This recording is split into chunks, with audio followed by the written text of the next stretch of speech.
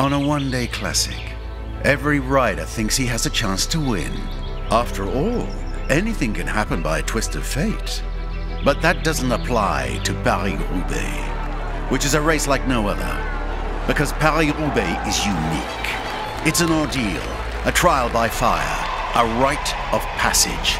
Of the 200 riders thrown onto the cobbled roads from Compiègne to Roubaix, only a handful can dream of winning. The queen of the classics. And the others are here, hoping to survive the 257 kilometers from Compiègne to Roubaix and the 29 cobbled sectors peppered on the course, to make it through the much-feared Carrefour de l'Arbre, the Mons-en-Pévèle sector or the Truc d'Albert, to make their way through the dust and avoid punctures and crashes, and at the end, deliverance.